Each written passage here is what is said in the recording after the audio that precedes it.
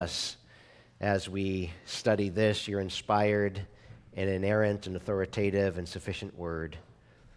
Might the Spirit of God use the Word of God in the hearts of the child of God as you would show us our sin that we are to be slaying. Thank you that we're not only united to Christ, as we've already learned about in Romans, but now we've got this resource, not of some new program, but a person, the indwelling Holy Spirit of God, that compels our obedience, that indwells us and shepherds us in His path. Help us to be being filled by your Spirit on a day-to-day basis and grow in that endeavor for your praise and glory. We pray in the name of our Savior Jesus. Amen. Well, beloved, take your Bibles and join me in Romans 8 if you would. I'd like to continue to preach to you about life in the Spirit. This would be our third message from Romans 8, where in these two pregnant verses of verses 12 and 13, Paul's going to instruct us how we are obligated to mercy alone. There is an obligation in the Christian life. We are, after all, delighted debtors, debtors to mercy. We've already sung about our debt to Christ. And we're finding that there is joy in Christian duty. Duty is not a dirty word to the believer. Friends, London Baptist preacher Spurgeon reminds us, quote, "We fear not God because of any compulsion. Our faith is no fetter. Our profession is no bondage. We are not dragged to holiness, nor driven to our duty. No, our piety is our pleasure. Our hope is our happiness. Our duty is our delight." Unquote. What I think Spurgeon was driving at is that for Christians who have been bought at such a high price by the blood of Christ, there is no price too high to pay in rendering obedience to our Lord who loved us first. He went all the way to Golgotha's cross in His obedience, and we, according to Hebrews, have not resisted to bloodshed, striving against our sin. No, we don't perform in order to merit God's favor, but every bit of our service and worship and sanctified slaying of indwelling sin is a response of loving obedience. After all, we are delighted debtors to grace. We're obligated to mercy alone. Hallelujah, that we are no longer in bondage to sin, no obligated to do its will, and yet are obligated to kill indwelling sin through the power of the indwelling Spirit. I think that we need to make an important clarification at the outset. That part of man's spiritual DNA, so to speak, is a desire to perform. It's innate in us. To try to merit God's favor through good works, to earn our way. We see it in the phrase, "I did it my way." And it extends so much in our practice that if something's given, we don't want to be outdone. And so we feel like we must reciprocate it so that we owe no man anything. Prideful self-confidence does not want to accept a free gift. That is, unless they have some entitlement attitude and are the leech of Proverbs who says, "Give, give." Proverbs 30, verse 15. It's hard to conceive of gift, that which is not worked for. It's hard to conceive of grace. This is why Isaiah the prophet says that in regards to the gospel that we buy without money. It's already been purchased for us. We come with empty hands. And then as we receive the gift of God's salvation, those hands that have been empty are filled with gospel ministry out of hearts of gratitude. We want always to strive to guard the gospel of God's free grace. That's why I said that I thought we had to begin with this clarification. We want to keep the gospel pure and untarnished and untangled from works. We preach time and again that salvation is a gift of grace alone, received by faith alone. And yet, there's a sense in which the gospel, as we say, is a command to be obeyed. Wait a minute, I thought it's a gift to be received. It is. But you can also call the gospel a command to be obeyed. Jesus came to town preaching, and in the very first chapter of the Gospel of Mark, what's Jesus' message? Repent and believe. So if the gospel is a command to be obeyed, that means that there are those who disobey it. When the Apostle Paul, who wrote the letter of Romans that we're studying right now, wrote to the believers at Thessalonica, and he kind of fast forwards to the end times where God is going to be dealing out retribution to those who do not know God. And those that don't know God, he says, are those who do not obey the gospel of our Lord Jesus. They haven't obeyed the gospel. Later on in our study in Romans, when we get to chapter 10 and verse number 9, Paul's going to tell us that if you confess with your mouth Jesus as Lord and believe in your heart that God raised him from the dead, you will be saved. That's a command, not an option. Must confess Jesus as Savior and Lord. So there is what we could say is an ought to the gospel, but it's not a human work. It's divinely derived. We all get saved thinking that we'd done something. After all, we did what the evangelist told us to do, whether that be the preacher or the family member that preached the gospel to us. After all, I did repent of my sin and place my faith in Christ.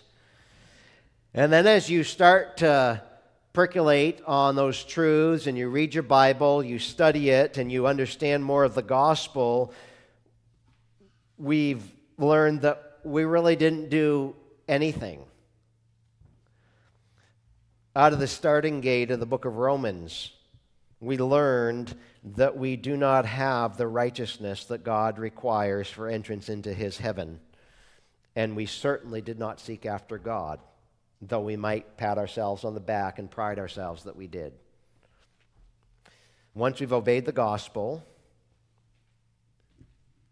we are told that we have been saved unto good deeds, that we should walk in them. That's Ephesians chapter 2. So get your efforts sanctified and infused by the Holy Spirit on the right side of the equation. We are saved to serve.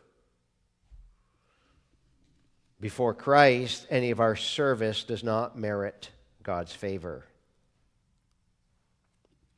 So what motivates those good works? Christian duty. Performance? Not at all. The day God set his love upon you, from that point on, you cannot be more loved by God. How often do you think about that? Were you not to serve him and honor him and obey him, you would be just as loved, even though you will serve and obey him. So it's not a performance mentality. This is so different.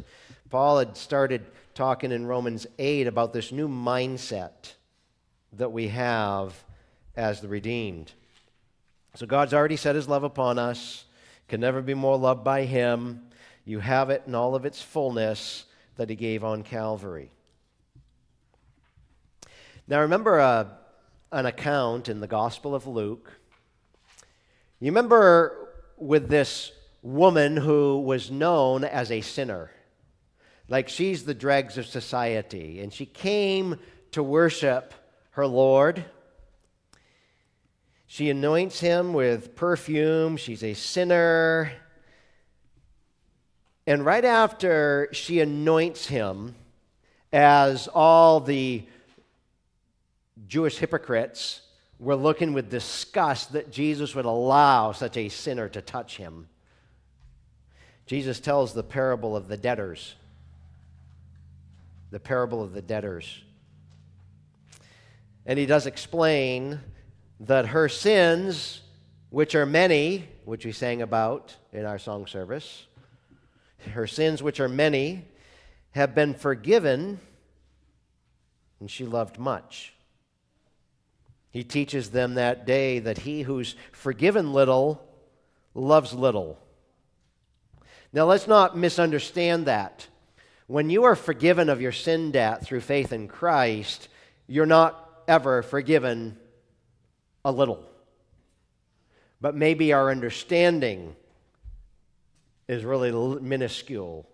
And as we meditate on these truths that we study throughout our Christian experience, we learn to understand, we were introduced to us being sinners and depraved, but I didn't realize I was totally depraved.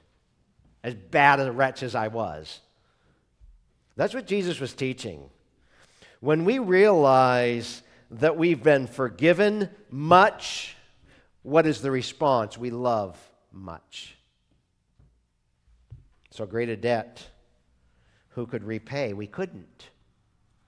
But all of our service and worship is motivated by what he's already poured into our lives. So there is an ought to the mercy of salvation, an obligation, a debt, a delightful duty.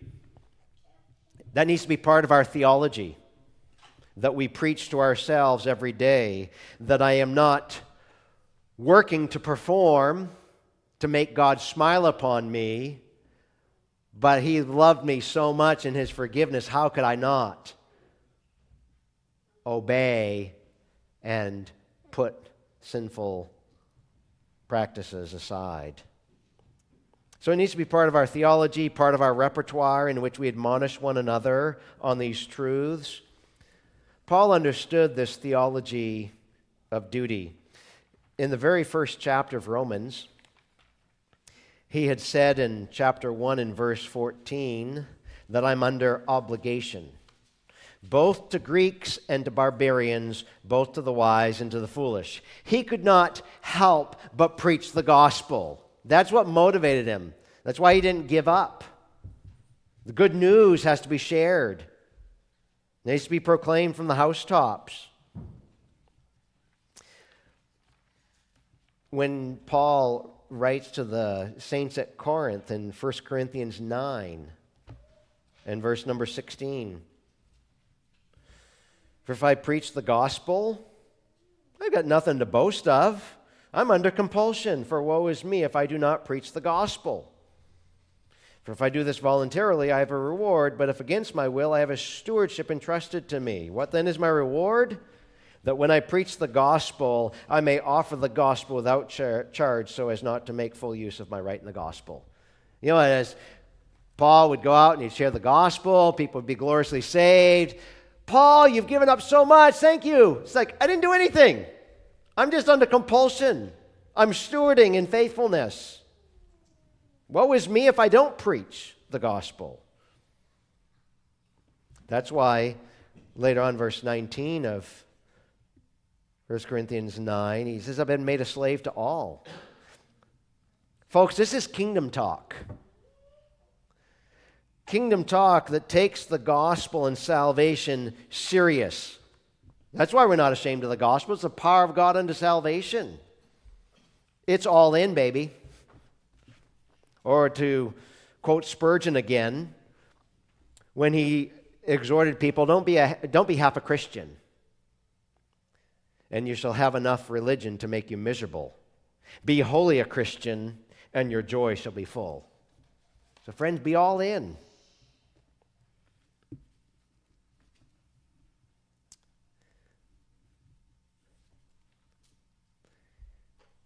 Romans 8, look at verse 12 if you would. So then, brethren, we're not under obligation, we are under obligation, not to the flesh, to live according to the flesh. For if you are living according to the flesh, you must die, but if by the Spirit you are putting to death the deeds of the body, you will live.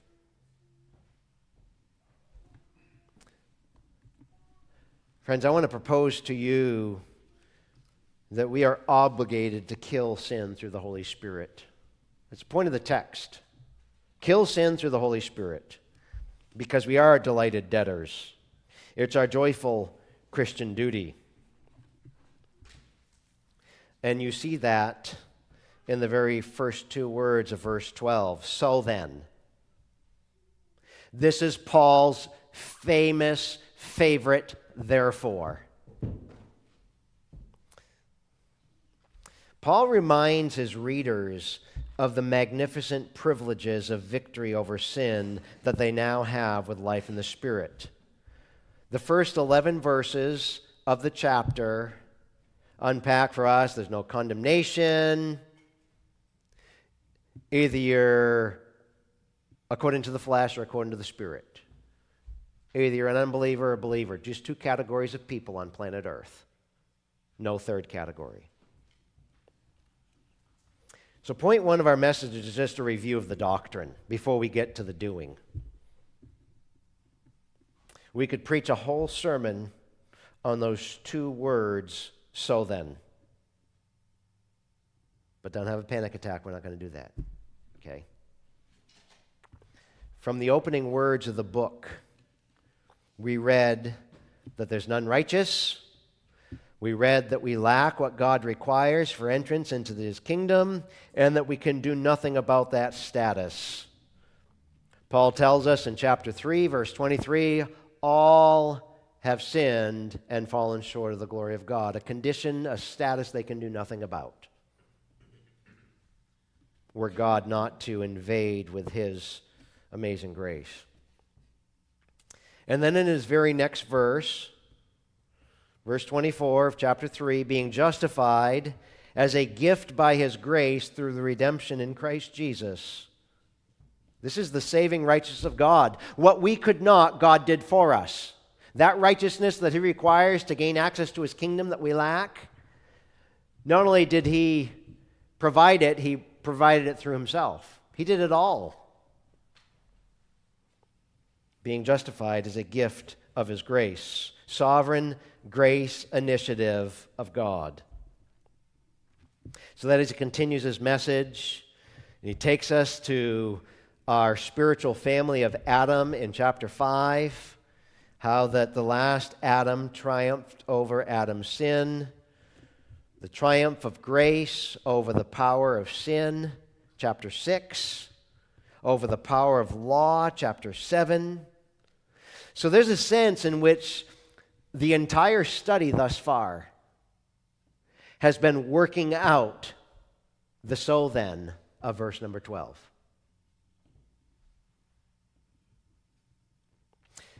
In chapter 8, we made a point 2 weeks ago as we got into it that the Holy Spirit takes center stage as the indwelling enabler of the Christian life. You just study Galatians 5 sometime to see what your flesh can accomplish and all the works therein that we looked at last week or the week before, I don't remember which. Compared to when the Spirit invades a life and draws us to faith in Christ and now produces fruit of that born-again experience, fruit of regeneration, love, joy, peace, patience, and you read that list in Galatians 5 as well. What a difference the Holy Spirit makes. You know, He's, as we think about in this text that He empowers us for victory over the flesh, we are obligated to live according to the Spirit.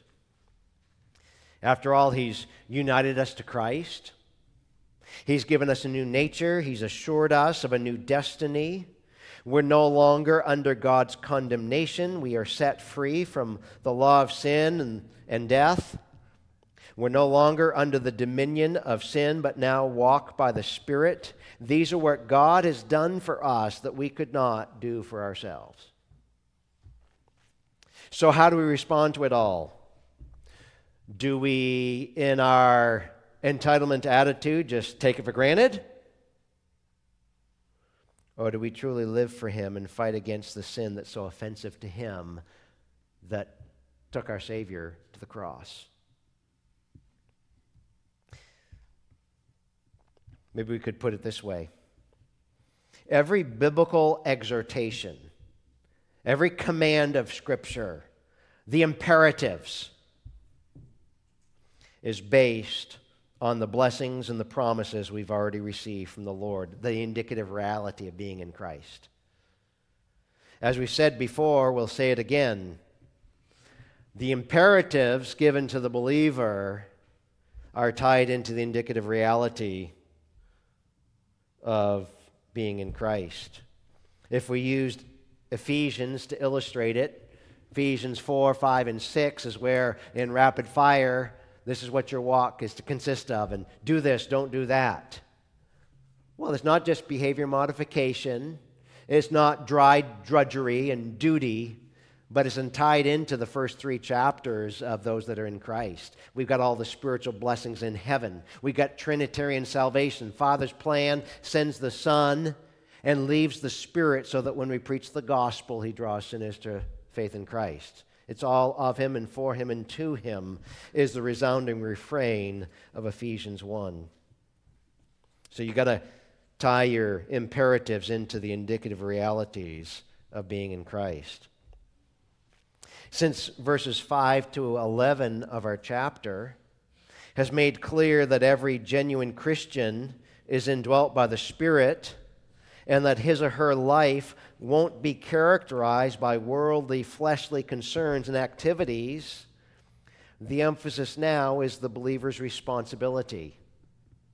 Being in the Spirit, in our obligation, we're indebted to be in an all-out mission to eliminate and eradicate sin out of love for Him who bought us. So when he starts off, so then, what's he been teaching us? The doctrine, because that is the duty of our practice thereafter, our obligation.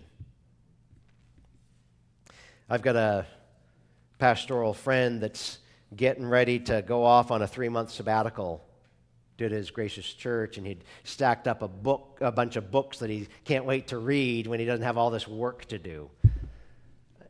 And he's going to study pastoral theology, and he reached out and said, hey, what am I forgetting? I don't care if it's a new book on pastoral theology you've read or something I need to be reminded of. I said, brother, don't forget The Reformed Pastor by Richard Baxter. In his pastorally theology way, he says, take heed to yourselves, lest you live in those sins which you preach against in others, and lest you be guilty of that which daily you condemn. Will you make it your work to magnify God, and when you have done, dishonor Him as much as others? Will you proclaim Christ's governing power, and yet condemn it and rebel yourselves?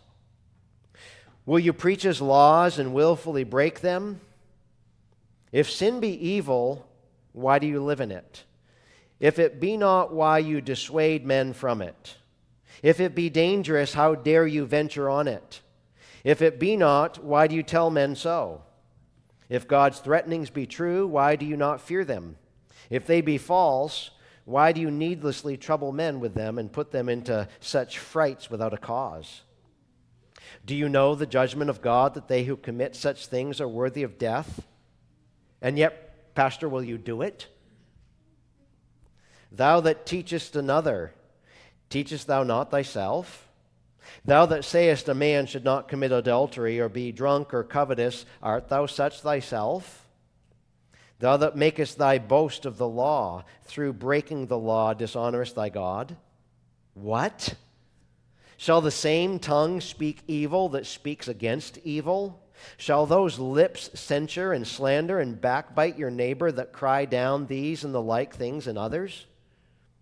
Take heed to yourselves, lest you cry down sin and yet do not overcome it, lest while you seek to bring it down in others, you bow to it and become its slave yourselves.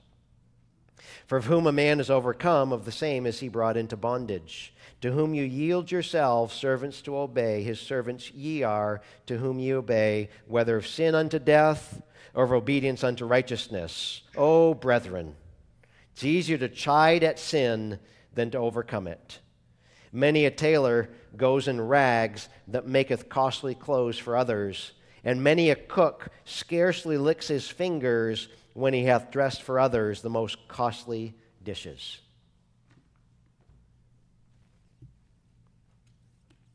I learned this week of a well-known evangelical leader who just stepped down after 48 years of pastoral ministry. And it's due to sin is the phrase that's used, and hasn't unpacked what the specific sins are. You know, as a fellow pastor and preacher, I'm fearful of growing passive in the fight against sin, and desirous to never have that double standard that the same word I preach to others, that it will sanctify them, has not sanctified me. The Apostle Paul calls for an all-out war on fleshly sins that remain in the life of the believer.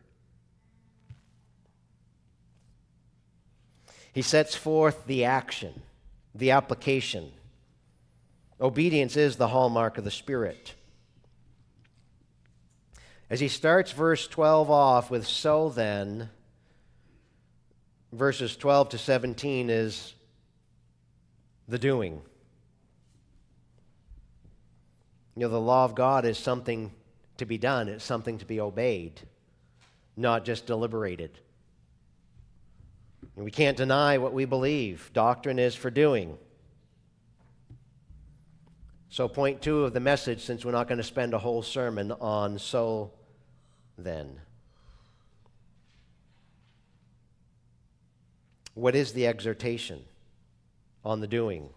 It's God's pattern for victory over the flesh. These 2 verses are the application of what he's taught us previously. The doctor, Lloyd Jones, suggests that they may be the most important statement on the practice of the New Testament doctrine of sanctification in all the Scriptures. Verses 12 and 13 of Romans 8. This is very practical application in practice, how the believer wages war against sin. Friends, we can't go back once we come to Christ. Can't go back to the world. The past is dead to us. If we try, we frustrate the process and live without joy and victory. So to unpack this exhortation on the doing, letter A in your outline in the back of the bulletin, believers, brothers and sisters, are not debtors to live according to the flesh. Verse 12. Paul reaches out to the brethren, adelphoi, fellow members, brothers and sisters, fellow saints, in other words. This exhortation in verses 12 to 13 is not for the ain'ts, but the saints. It's for believers alone. Those that have been united to Christ, who are now indwelt by the Spirit. And I think we ought to footnote here, strictly speaking, these verses are not exhortation in that you don't find them in the form of command. We're really going to see the commands when we get to chapter 12 and following. But it's implied exhortation. Though he gives us indicative statements of reality and our status as the justified of God, this ought, this obligation, this duty is what ought to be true of us. And he begins stating it negatively, what it looks like negatively. He says, we are under obligation not to the flesh, to live according to the flesh. So there's that word again, obligation. Maybe your translation reads debtors. It speaks of somebody who is liable. It can be used in the New Testament in a monetary sense, such as in Matthew 18:24, where this person owed a whole lot of money, and it speaks of the repayment, this obligation to repay. It can be used in a moral or social sense, like in chapter 15 of Romans, and verse number 27. Yes, they were pleased to do so, and they are indebted to them.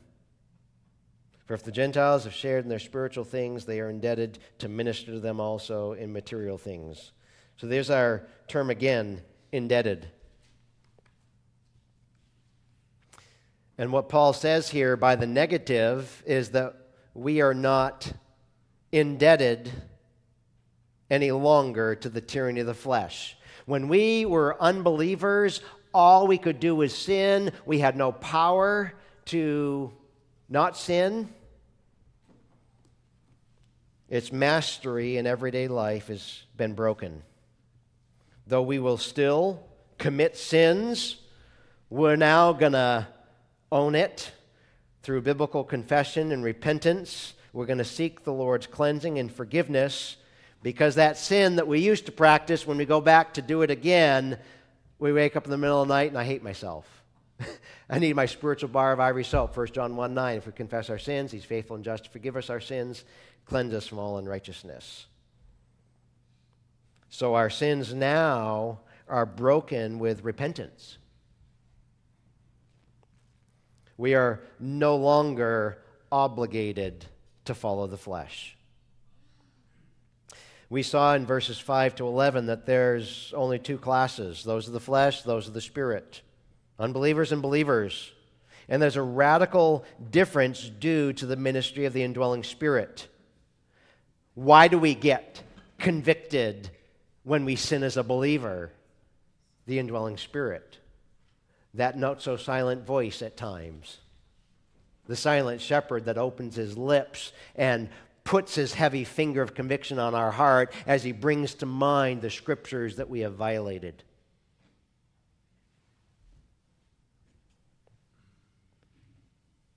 So the flesh does not exercise dominion over us. Paul's thoughts here are very similar to what we learned back in chapter 6. Flip back a couple of pages to chapter 6 and verse 1. Because it's been a week or two, a hot minute since we were in chapter 6, right? Romans 6. What should we say then? Are we to continue in sin so that grace may increase? May it never be. How shall we who died to sin live in it? Or do you not know that all of us who have been baptized into Christ Jesus have been baptized into His death? Question. When we introduced Paul's talk of baptism here, we weren't talking about believers' baptism. This is not wet baptism. This is the baptism of the Spirit, though it's not till chapter 8 that Paul really starts unpacking the ministry of the Spirit. So we are baptized into Christ by the Spirit. Verse 4 of chapter 6, therefore, we've been buried with Him through baptism into death, so that as Christ was raised from the dead through the glory of the Father, so we too might walk in newness of life. For if we become united with Him in the likeness of His death, certainly we shall also be in the likeness of His resurrection.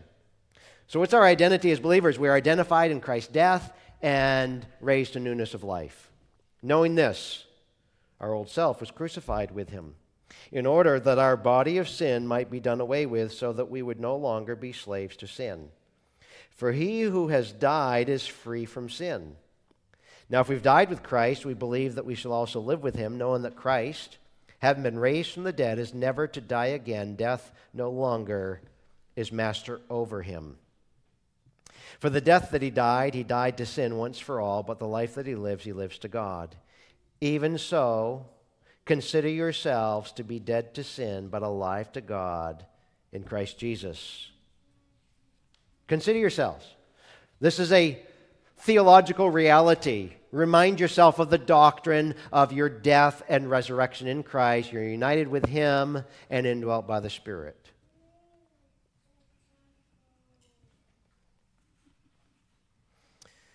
So this is the fact that's true of all believers.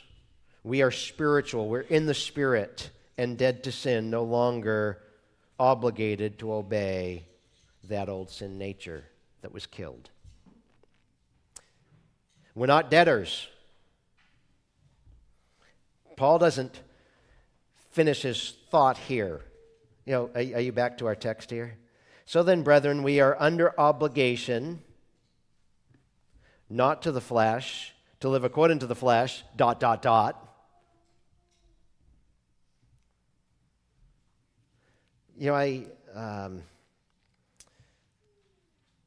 I feel like I'm in good company here with Paul, because he doesn't finish his thought. Squirrel, anyone? Do you see that? We're expecting him to finish his thought.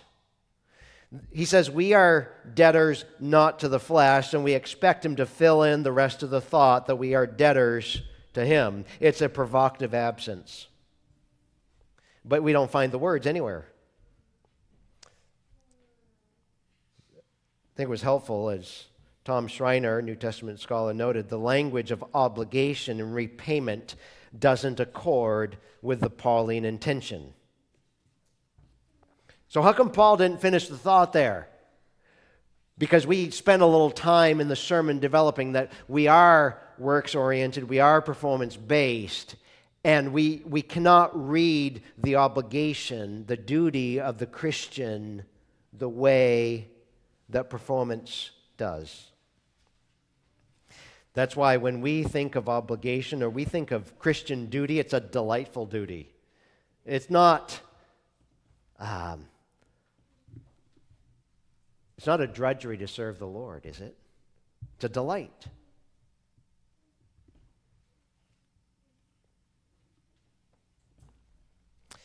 Well, since Paul doesn't finish his thought here, neither can we. We just move on to the next verse. Second thought he gives us here is that living according to the flesh brings eternal death, as if he needs to remind us. For if you're living according to the flesh, you must die. So again, we still evaluate our lives. Am I in Christ? What characterizes my life, flesh or spirit? A sinful manner of life results in death. Paul is not saying that the believer, if he's a true believer, can lose his salvation and face eternal death. But he surely can enjoy his present eternal life if he lives like he's in death. If he seeks to live as a non-believer, he surely won't enjoy the indwelling presence of the Spirit, who will now convict him and show him his guilt for trespassing his Father's law. You think of where elsewhere Paul has talked about grieving or quenching the Spirit, activating his convicting ministry in our heart of hearts. Let's get real practical. Christians like to speculate and venture into questions of how much can a true believer sin, since it's a fact that he can never reach a plateau of sinless perfection. How much? How deep can he sin? How frequent can he sin? And how long can he persist in his fleshly ways before God takes him out? We're not going to turn there. We're not going to discuss it. It's not the point of the sermon today, but maybe you ought to jot down 1 John 5, 16 and 17, the sin leading to death. Because the Apostle John, in this difficult passage, talks about a sin that leads to the believer's death. Probably not a specific sin, but whatever in the tolerance of God, he's had enough. God's taken his child to the woodshed time and time again. Finally, he takes him out, takes him home to glory before he does too much more devastating glory on his testimony or the name of Christ.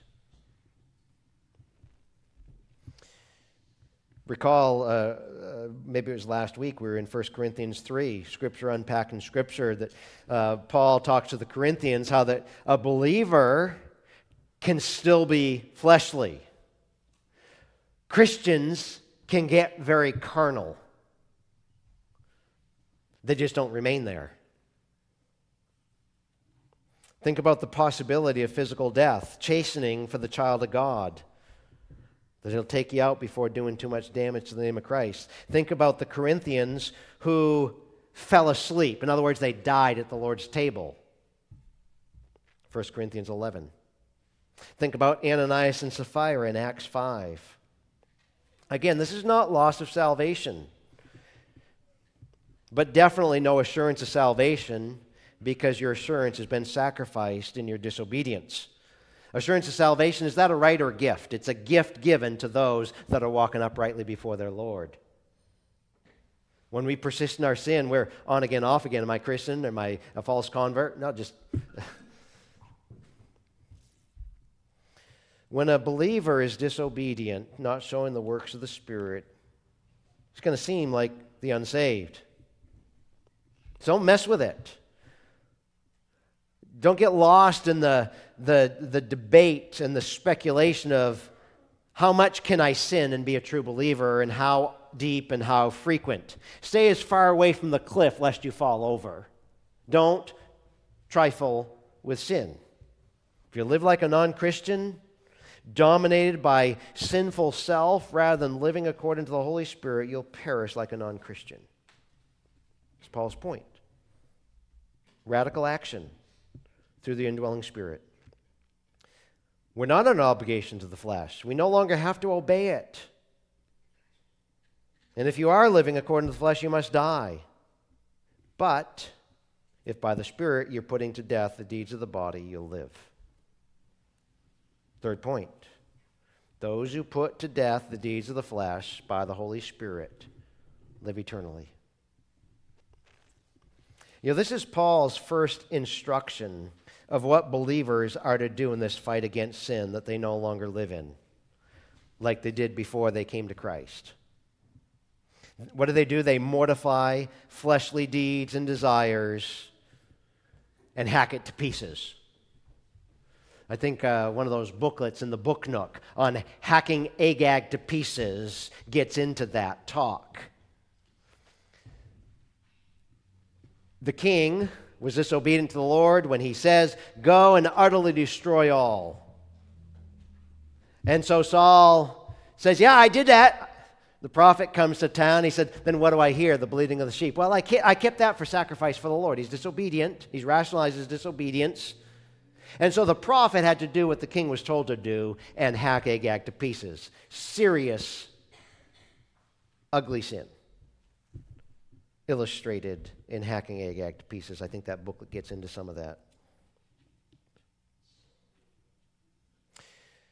So when we mortify, we put to death fleshly deeds and desires, why do we have to make such a big deal of it? Because there's so much bad teaching. There's false views. Let me just give you two of them. There is perfectionistic teaching, where believers are seeking some kind of experience. And usually it's a wrong idea of the baptism of the Spirit. That if they can reach that plateau of the second blessing, then they'll get to that plateau where sin is entirely removed. And we'd mentioned it already in the wrong view of getting out of the struggle of Romans 7 and getting into the spirit of Romans 8. As if the Spirit's going to do what we're told to do. Dear friends, sin is with us for life, and we cannot get rid of the struggle of Romans 7, nor can we stop the fight within. It is war on with the flesh until Jesus either comes for his church or calls us home. Perfectionistic teaching will not get you there. Second of all, Let's just call this second false view A Pilgrim's Guide to Rest. And matter of fact, there's a bad book by that same title, where all you've got to do as a believer is believe the correct message. Just rest in the gospel, what He's accomplished, and He will obtain the victory for us. All we've got to do is abide and rest and not wrestle. Now, there's a right way of resting in the gospel. The gospel primer, which is also in the book nook, is about the believer preaching the gospel to himself. Like we're believing the gospel. I'm forgiven. I'm a saint. My identity's in heaven for eternity. I've mentioned that there's no imperative here for this exhortation that's implied, but there are in other parallel passages. When we read and reminded ourselves today, Romans 6, 1-11, when Paul did command and he said, "So consider yourselves to be dead to sin, but alive to God in Christ Jesus." You died to your sin as a Christian. Consider. But you need to follow up that doctrine with the doing. I think Colossians is instructive here for us. If you join me over there, Colossians 3.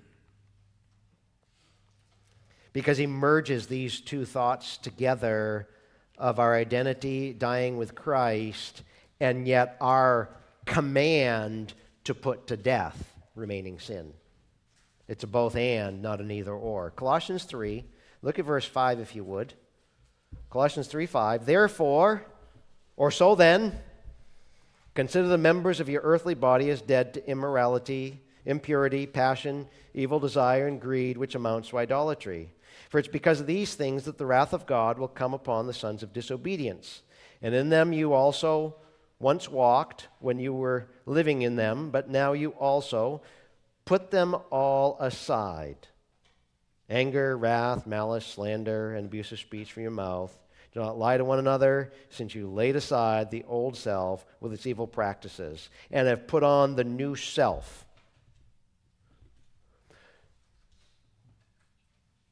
God placed us in Himself. Old man died, never to live again. And yet we are commanded that when he tries peeking up over the wall in our lives, I'm alive, I'm alive. No, you're dead. Consider yourself to be dead and follow that up with the action where you slay those individual sins, put them to death.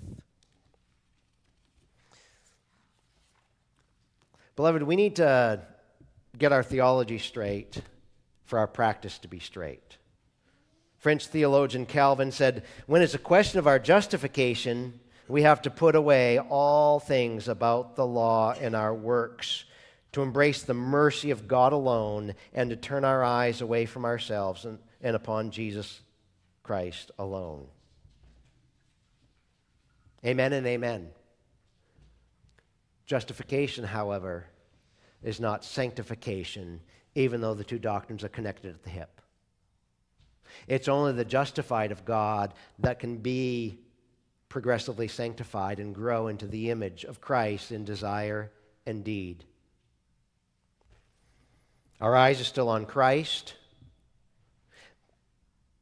but they are energized by the Holy Spirit so that we can obey His law.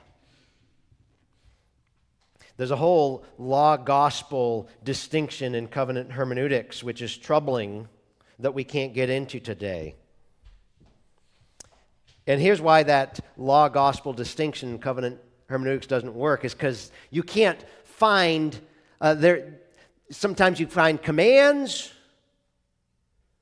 and the indicative reality, but other things are just the greatness of God. Which column are you going to put those in? It just doesn't apply to all of Scripture. Let me illustrate it this way, with a simple, practical, real-world example. Suppose a Christian who's tempted to look at sinful things online, and pretend you're allowed to talk to him in the moment of struggle. Do you say to that brother, flee sexual immorality? Are you crazy? Run away? God tells you to, and He wants you to do what is best, so run. That's the imperative. You're like Joseph. Put on your Nike shoes. Get out of town away from the temptation.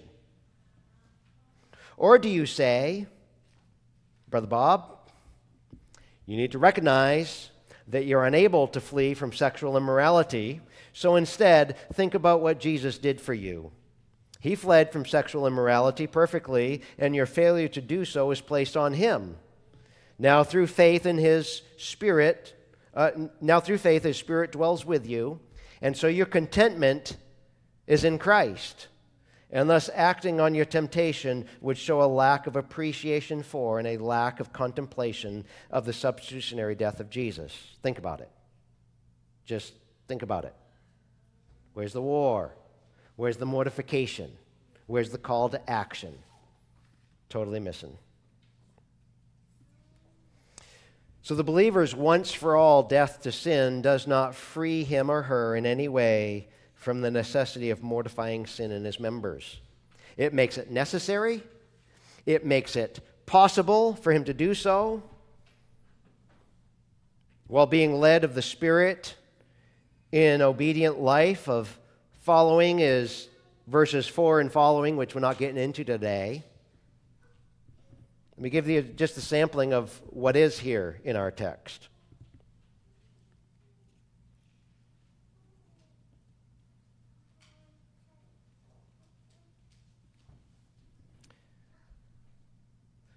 When he generally says, put to death the deeds of your body. Well, what deeds? Well, we read some of those laundry list of sins in Colossians 3. Every time you're reading the Word, is there a prohibition commanded? Is there something to include? So who did it? The Spirit or me? Or like the pop quiz I've asked you before, who lives your Christian life, you or God? All you do is nod your head. Philippians 2:12. What's commanded to the believer? Work out your salvation with fear and trembling. Verse 13, for it's God which works in you to will and to do. So I'm called to action, and the Spirit's already acting. Divine co-op of progressive sanctification. At the end of the day, we own and confess our sin, and every positive traction towards godliness, we thank the Lord for His enabling grace in our Spirit-infused obedience, because we haven't been left to ourselves. He uses our obedience to the simple commands of Scripture to accomplish that sanctification. When Paul says to the saints at Ephesus in Ephesians 5 and verse number 18, and do not get drunk with wine, for that is dissipation, but be filled with the Spirit. There's the command. Be being filled. And that doesn't just mean get up in the morning and have your devotions.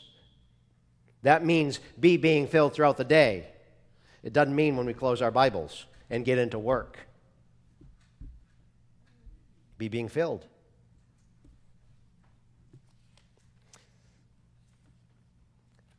Lots of truths that Paul writes to Ephesus, he writes to the church at Colossae.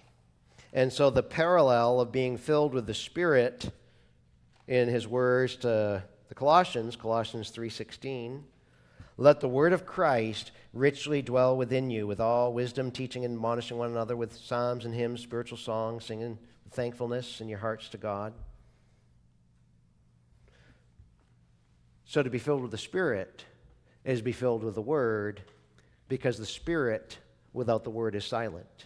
They work together. These are the only resources God's given us to live the Christian life, His Spirit and the Scriptures. So we take them to battle against indwelling sin. When Peter enters into the picture, 1 Peter chapter 2 and verse number 11. Beloved, I urge you as aliens and strangers to abstain from fleshly lusts which wage war against the soul. And if our fleshly lusts are going to wage war with us, what are we called to action to do? Mortify them.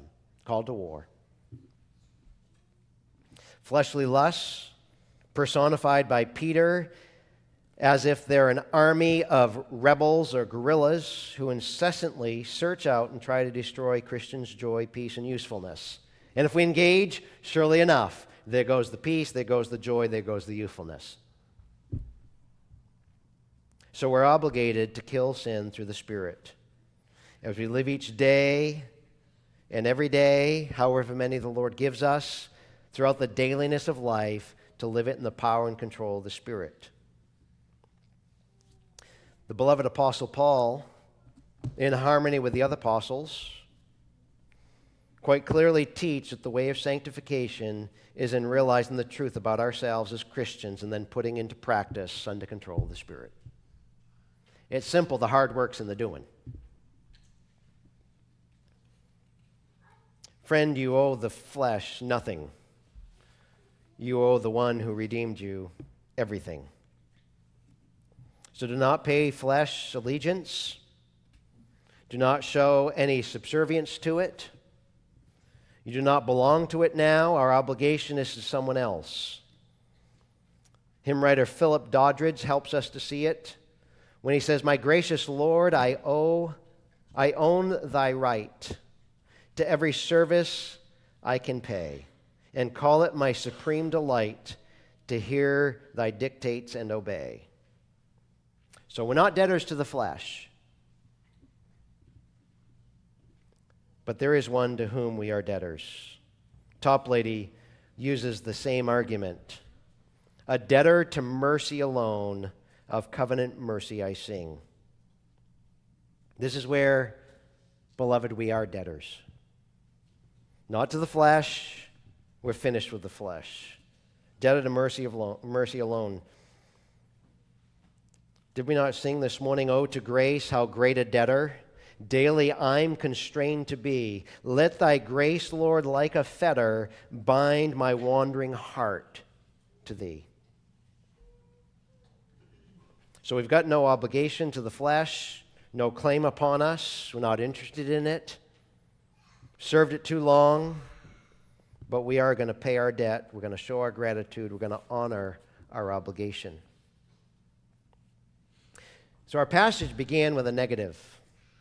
Each Christian refusing to follow the inclinations and desires of residual sin in life. Deny its efforts to impose its lifestyle on you. These desires of body are incredibly strong, so strong the best language Paul could use of overcoming them is putting to death. That's aggressive.